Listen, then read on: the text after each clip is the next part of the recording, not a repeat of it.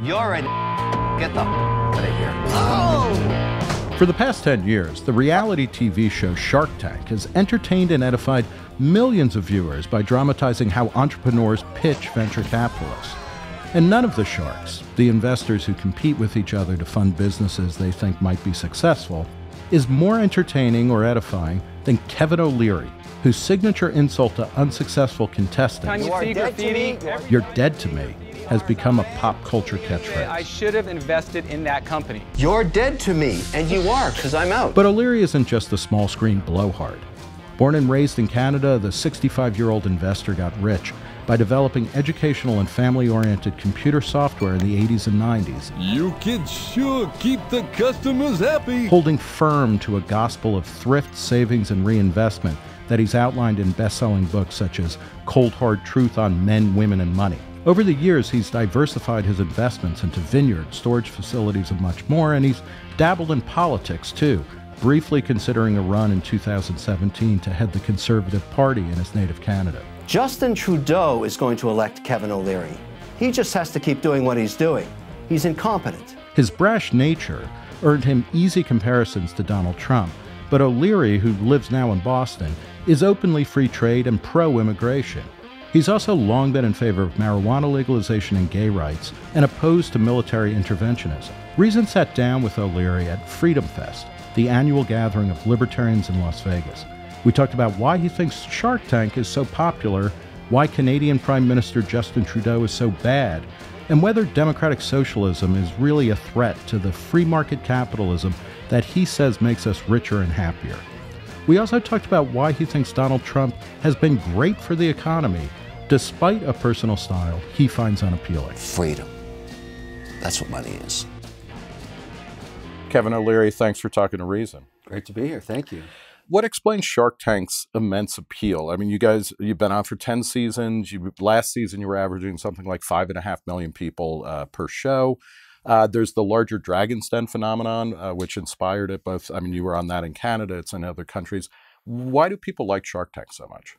You know, I think a lot of what's happened here was a surprise originally to the format owners, Sony, Mark Burnett at MGM, and certainly Disney, who owns ABC. We had no idea this would happen. And indeed, for the first 3 years, the show was right on the bubble, whether it would be continue or not.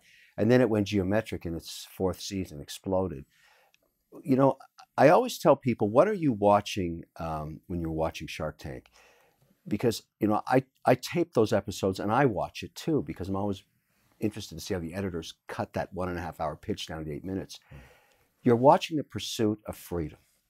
And it's a visceral, powerful thing to watch people have dreams and pursue them. And every once in a while, we make millionaires. Not all the time. It's very hard to run a business, but we've made many, many millionaires on Shark Tank. And that is extremely visceral and powerful and magnetic. And our fastest growing demographic right now is 9 to 18-year-old women. And who would have ever thought that would happen? I always think of it too as it's kind of like Ben Franklin's autobiography, where he's explaining to his son, you know, this is how I made my way in the world. You're demystifying how you start a business or what goes into a business. And I mean, it's very educational. How hard it is to run a business and how difficult and how challenging and how a life changer it is, and it's not easy. And people are understanding the entrepreneurial journey is not for everybody, but for those that are pursuing it, they're extremely interested in it. You practice a kind of form, or you embody a form of capitalism and entrepreneurship without romance. You say, you know, what are the numbers? You're dead to me. You know, I want money. Where does that come from? I'm a little right-wing of Attila the Hun. And I believe that business, the DNA of a business, is to provide to its constituents. Clearly, customers come number one. Number two, employees. Somewhere in there are the shareholders. And lastly, you who started it. You're the last. But when you try and shift a business's true purpose and say that it's going to save society, you will fail. Not some of the time, 100% of the time. Saving baby whales is not what businesses do. And now as people try and contort them to do that, they will find out. And we have this debate. I teach a lot of graduating cohorts of engineers and business students. And this is the primary debate we have is, when you go out into the world, if you think your job is to solve all of society's problems, you will get fired. Unless you start delivering value to customers and shareholders and employees, the rest of the world, That's not your problem. Your problem is taking care of your business. We're speaking at Freedom Fest in Las Vegas, an annual convention. You're here to debate John Mackey, the Looking forward CEO to it. and John needs co-founder my help. of He Whole needs Foods. guidance. He talks about conscious capitalism and the model he puts forward. He's very successful as well. What's wrong with that idea of conscious capitalism, where he seems to talk? And now that actually the way you're talking about it, he talks about multiple stakeholders, but he also says, profit comes first, because without profit, there's nothing. But what's wrong with a kind of fuzzier form of capitalism?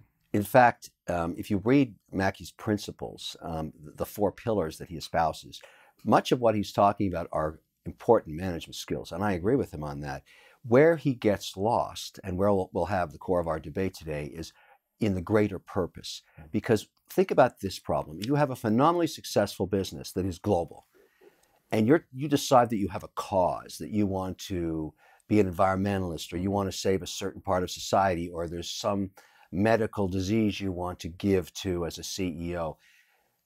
Why does the constituency or headquarters matter? Why doesn't the customer base in India or in China, or if you are trying to do something sustainable, that may be irrelevant to customers in Cambodia? And so that's why it becomes really difficult to pursue mandates that are outside of the core principles of growing profits. And the more you take shareholders' capital and redeploy it away from their pockets, the higher your cost of capital is going to be. Because shareholders, and I'm an investor, I covet managers that deliver me high returns with low risk. That's what the whole core of capitalism is. And when you try and say it's something else, not only is it dangerous, but you're 100% wrong. That's not how it works. We have 200 years of proof that that's how it doesn't work. Are you anti-philanthropy? No. Or it's more that you make your money in business, and then when you have your causes or your wealth, you can help with that? Let me give you an example. Let's say I can invest in 2 financial services companies.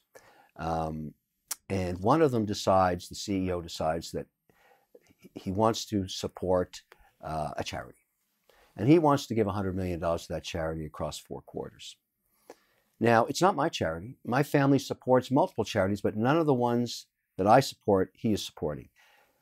My message to him or her is, you deliver me my profits. I will decide which charities I want to support.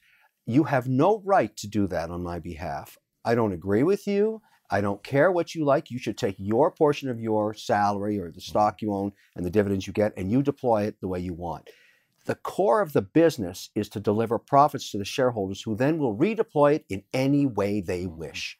And when you lose that mandate, when you misunderstand that, I'll fire you if I'm a shareholder. That's what I want to do. In preparing for this, I've read and watched a bunch of interviews with you. You are a big defender of capitalism. What is the best defense of capitalism as an economic and cultural system? It provides a standard of living for society in a way that has never been done before in the history of mankind. There was a time when the majority of people on earth were illiterate and they were starving, and capitalism changed all of that. And certainly John admits that in his own writing. Sure. And now we're trying to do capitalism 2.0, when there's nothing wrong with capitalism 1.0. Volatility is inherent in a capitalist society. There are haves and have-nots. There's those that are very good at entrepreneurship and end up with more because they solve more problems. And some people have a problem with that. But capitalism can't fix that. There's nothing you can do. Anytime you attempt to redistribute wealth outside of the bounds of the capitalistic mandate, countries like Canada are flailing as a result of that. Socialism doesn't work. We know that already. You could end up like Cuba. But are you like Ebenezer Scrooge? And where are there no poorhouses? When you say redistribute, what's the limit of? Do you believe in a social safety net? I do, actually. I think it's the role of government to provide basic services.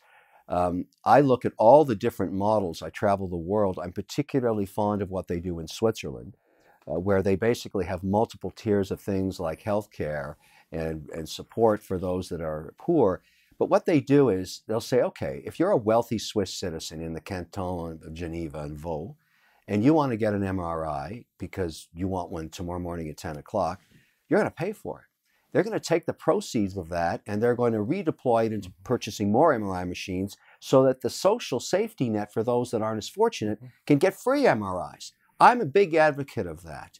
In Canada, where they try and make everybody equal, a dog gets an MRI first before a human. It's absurd. People wait months for hip replacements, for cataract surgery. It's a disaster. If you have catastrophic illness there, yes, you jump to the head of the queue. The only other way you can get medical services to buy it in basically an illicit scheme, which I think is outrageous. So to me, I'm a huge advocate of social nets. The British have a good one, the Danish, the Finnish, the Swiss, the Germans have done well. Do you think the American social safety net works? It's under stress right now because it manifests itself in ever increasing federal debt. And so there has to be a modification to the healthcare system here. And there's multiple ways this can be achieved. I think digitization of medical records in a true form will help a lot. I think it'll be the focus of the next cycle. Whoever ends up being president is going to have to deal with it. It is not perfect, but nothing's perfect. But as a society and a market for entrepreneurs, there's no place on earth like the United States of America. So capitalism is really under attack right now, and it's from right-wing populists like Tucker Carlson on Fox News, who says, "Oh well, it's good at building new iPhones and game consoles, but really, what purpose does that serve?" And then you have people, Democratic Social or Donald Trump, who is anti-free trade. He's anti-free speech, which is part of a free economy. Then you have Alexandria Ocasio-Cortez and her social justice squad that is attacking it. Are you worried about capitalism's survival? No, I'm not. Inherent in capitalism is not only volatility of asset prices, but volatility of political mandates. And so in an election cycle that is as visceral and partisan as we have now, I mean, you have a circus going on, and it's just the nature of what Washington has turned into. By the way, I think it's a carnival freak show, not a circus, because the circus sometimes is fun, right? Well, I enjoy the rhetoric. It's very entertaining.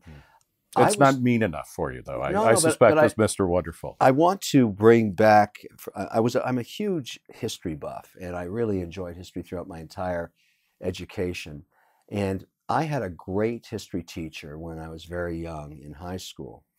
And she taught me something very, very important that I've never forgotten in my career. And I'll give it to you here.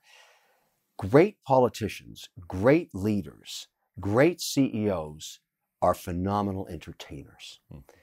Going back to the days of Alexander the Great, Napoleon, Bismarck, they used to hold council at night, have big dinner parties, or sit around the fire with their camp, with their men, and tell stories. They would tell stories of great defeats, great battles, great loves, and that would spread through the troops. You know, the leader told us about this maneuver in the Nile yesterday, and it would capture the hearts and minds of the people. Donald Trump is exactly that. He is a great entertainer. He smoked the competition by eating 101% of the airtime in the last election. Unfortunate for Hillary, she was boring on television. And like Obama was, it was a different time. She didn't see that it was time to be entertaining. The best ever coverage she got was the debates with Trump, where it was so mesmerizing, I actually watched that instead of football. I remember sitting with a bunch of guys golfing, and we turned that on instead of a football game, and I said, wow. He's Alexander the Great. But you're also, you're critical of Trump in various ways. And so he's a great storyteller, a great entertainer, and that allowed him to become the leader of America and maybe the free world, if we still talk about things in those terms. But looking at, you had thought about running to be the head of the Conservative Party in Canada. I did. You're, one of the things you were talking about, and obviously you're off Canada now. You don't like it as much. Well, that's not true, but I'll detail. Well, yeah, okay, but you're in favor of more immigration. You are in favor of gay rights and trans rights, and legal weed. Yeah. You are non-interventionist, generally in foreign policy. What do you think of Trump substantively? You have to differentiate, and my take on Trump and his cabinet is, I don't watch the circus or the freak show, whatever you want to call it. I look at the policy. I'm a policy wonk. And I have this unique index I should share with you. I have interests in almost, no, it is over 50. It's over 50 private companies now, all in practically every state. Very few states we don't have interests in now. I get the monthly cash flows of every one of these businesses because most of my deal structures are royalties, as you know, or venture debt or preference shares or converts. And I have lots of covenants around cash flow. I have never in my life seen an economy like this. This is even better than the 60s. It is phenomenal. And I think primarily because of deregulation, not tax reform. My companies in California, in Texas, in Florida, in Illinois, at the municipal level and the state level have been set free. What is the nature of that deregulation? I'll give you an example. In California, I had a deal that converted strip mall, retail space that had failed, 1,200 square feet, and turned it into a place where you could paint and drink wine. And very successful business called Wine and Design. You get a painting lesson, you sip wine with your friends, you enjoy yourself for 4 hours. You do a painting.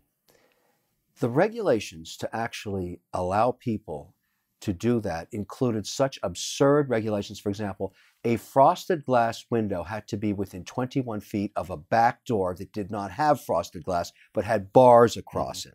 And all kinds of absurd regulations have been on the books since the 50s. Well, Trump swept all that garbage away. How did he do that? Where does that come? He basically, anything that was a federal mandate, he just ripped it up. And some of these regulations were federally mandated, and others were stripped away by states watching businesses leave and saying, wait a minute, if they're deregulating that for Texas federally, I'm going to do that on a state basis. All of a sudden, I can open up stores all across California where I never could, just like that. And so this has been a really interesting time over the last 36 months, and I see no slowdown. I just saw last month's numbers. Wow. I mean, I'm just... So now you're making me think it's the fall of 1929. I don't know. It's like, no, things can only keep going up. I'm very optimistic about the domestic economy. We could have trade war issues with the S&P 500 because 46% of their sales are international. But I'll tell you this about Trump. Here's my assumption. The chance he doesn't get a second term, in my view, is zero. And I'll tell you why. I don't recall in modern times when going into a second term at full employment, the incumbent of any party has ever lost their mandate, ever. How important to you, and I want to come to Canada in a second, but as in a leader like Trump, and entertaining, et cetera, but then the rhetoric is not just bilious. I mean, it's racist. It's extremely divisive. And of course, people on the other side are giving him the same. Does that kind of stuff trouble you at all, or is that just a kind of epiphenomenon? It doesn't matter. I met Trump because we both worked for Mark Burnett. He was on The Apprentice. We were just starting Shark Tank. We used to meet up when we were selling the forwards in New York. It's an advertising for the networks. In many ways, his style is, for 50% of the population, his style is difficult. I don't believe he's a racist man. I don't believe that at all. I don't think he's a sexist man. I don't believe that at all, even though it's interpreted. I think he's a family man, but people don't get that. Well, he's had several families, he obviously likes multiple times. He's a, and that's not going to change, is my point. This won't get better for people that don't like him. I ignore all that stuff, and I get. In my family, the night that he got elected, we were all sitting around. It was the culmination of all that entertainment of the election cycle, and my daughter wept. And I said, Savannah, this is a really good thing that just happened. You just don't know it yet. She said, how can that man be elected? How can, it was a very divisive moment in my family. So we have in my own family people that our dining room discussions and Sunday night dinners are about politics. I love politics. And I keep trying to sell them on the merits of his policy.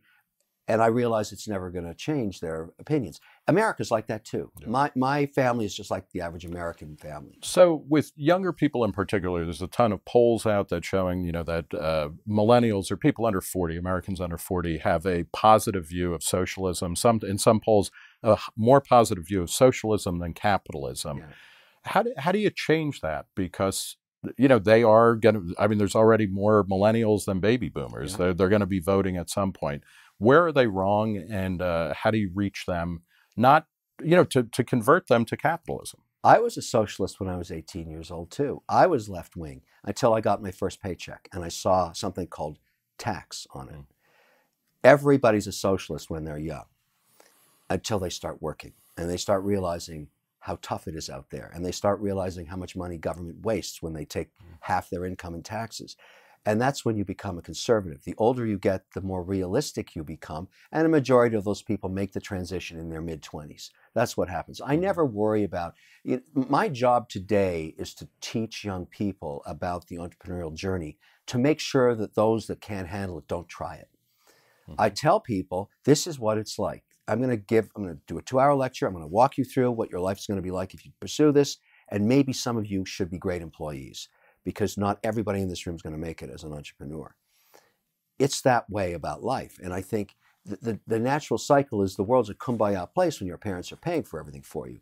And then you get out of the house and you're on your own and you go, wow, it's tough out here. I read an interesting story about your childhood and about your mother. You're of Lebanese and Irish descent. Right. And when your mother died, you found out that she had been investing. Yeah. What was the lesson that you learned from that? And should everybody kind of adapt that, or at least take it seriously? The lesson I learned was that she had a fierce desire for financial independence. She had been married twice, and she didn't want a man to rule her life financially ever. And she was a very shrewd investor. She had a portfolio of 23 large cap dividend paying stocks and telco bonds. And over a 50-year period, that portfolio beat every single manager I'd ever hired. She just believed in owning securities that return capital to shareholders, and she would only spend the interest and dividends and never the principal. And the principal over that 50-year period appreciated wildly. And, what it taught me was to focus. Here's how it manifests itself in my life today. Not some of my returns, 95% of them in this 11-year or 14-year journey on Dragon's Den and Shark Tank have come from companies run by women. They are very, very good at mitigating risk. And my mother was like that. So now I'm almost sexist in the sense that even the producers have to say to me, you've got to invest in some guys. I said, why? They don't make any money. These women have made me all this money. Look at all these deals. I've made so much money. And why should I take risks with men who have testosterone sales targets they never hit and all the rest of that stuff? So I'm very biased about people that understand financial independence, that's women, mitigate risk, that's women, know how to manage time, that's women, set reasonable goals, have very sticky cultures in their business, that's all women. So I'm telling my guys now, every year we do a big conference in South Beach. I bring all my companies together, 50, 60, 70 people in that room. And I say, this is what these women did this year, and this is what you guys did. Now, why don't you exchange ideas here? Because I want all of you to succeed. I'm aligned with you. I've risked capital with you. Go figure out what they're doing. You, at times, flirted with what I would consider Canadian exceptionalism, that Canada was a great country and that it was doing a lot of things right. According to various kinds of indexes of economic freedom, Canada is in many ways more free than the United States, but you're really off Canada. You pulled all your money out of Canada. You left. I mean, are you still a Canadian citizen, or are you an American citizen? I'm both Irish and Canadian. Okay. And so what happened was, in the last election, I'm always willing to give a politician a chance, regardless of where they came from or how they got their mandate. And in Canada, they have the parliamentary system. And so when the current prime minister was elected, I'm like everybody else, and I wished him the best of luck and hoped that he would. And then you saw him wearing that horrible Nehru jacket or whatever, and... Well, his mandate has been an unmitigated disaster, and not only because of his lack of managerial skills, but he put in place, in a parliamentary system, the mandates of foreign affairs or infrastructure spending or military procurement or finance are really important because they're little mini prime ministers, the men and women that can get those jobs. And he brought in a covenant. He was very interested in providing a broad, diverse, but never put competency in any of his metrics of measuring who should get these jobs. For example, he put in place a journalist in the role of foreign affairs. What's happened?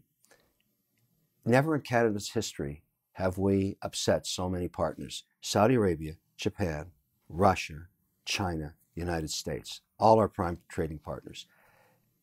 In the last few months, and I'll give you an example, and why I was so happy to have taken my money out when I started to realize you can't manage anything.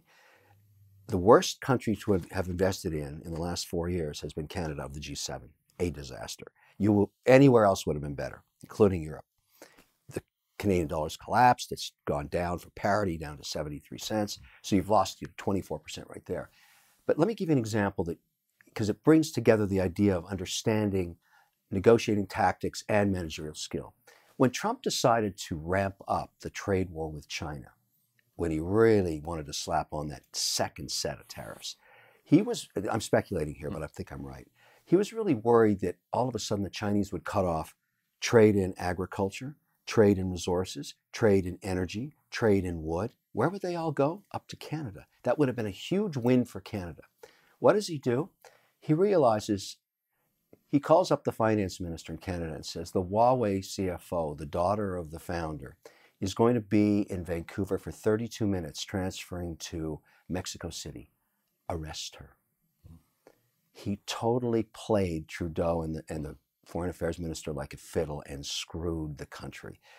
When the Chinese heard that happen, within hours, they cut off ties with Canada, including threatening to kill 2 Canadians that are in prison over there. No pork sales anymore. No energy, no coal, no nickel, no steel, no wheat, nothing going out of Canada to China. What a brilliant move. Except if you're a Canadian citizen or an investor or a Canadian taxpayer, you realize you just got snookered by a really smart guy and a really incompetent finance minister. It's not her fault. She's a journalist. She was never a diplomat. The poor woman. I feel sorry for her.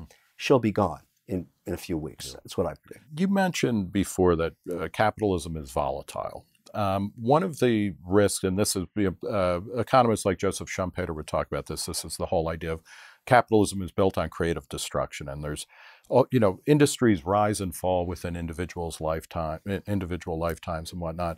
That creates a lot of anxiety and a lot of social instability. People worry, I'm working here in this business, it might not be around in 5 years, or this whole sector might not be.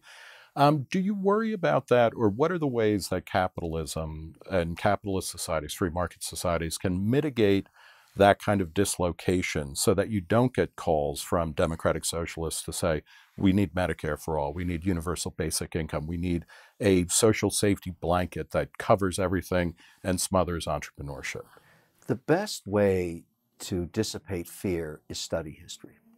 This is why I do it to this day. I keep going farther back and back with the writings of great leaders from the past. And if you look at history as capitalism over the last 200 years has destroyed many industries and reborn others, 40 years ago, you couldn't have ever dreamt that someone who sat in front of a screen and wrote code would make $500,000 a year in their first job. That didn't exist. Mm-hmm. Today, it's engineering. It's probably the best job you can get. And in 40 years from now, or 20 years or 10 years, they'll, talking about robots replacing pizza makers or cooks and all that. I hope it happens, because there'll be a new sector that emerges as a result of this. Men will never and women will never be replaced by machines, because they'll always be finding new purpose in new problems being solved. And I trust in destructive capitalism to do that. I don't fear any innovation at all. I fear regulation. I fear burdensome government. I fear that a third of every dollar raised by government through taxes is wasted in every capitalist society. Canada, it's 50 cents on every dollar. The United States is about 33. The less money you give government, the better you're at. There's new cancer therapies that starve tumors. Very effective and very interesting research going on there.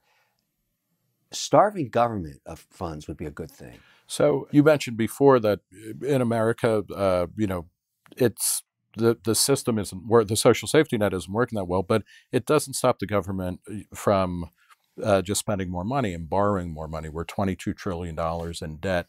Why is the debt a negative? Why is the debt a problem? And how do we reduce the debt, or start, because we've been starving the beast in America for my entire lifetime, but the beast seems to have a credit card that never gets cut off. Well, as a percentage of GDP, the debt has been manageable. And also we're moving to a world of zero interest rates, which we already have in Europe.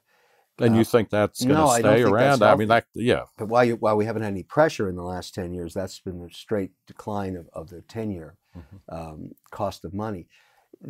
The reason that we may get out of this mess is that through innovation and entrepreneurs and technology and a really robust economy, we keep getting more productivity.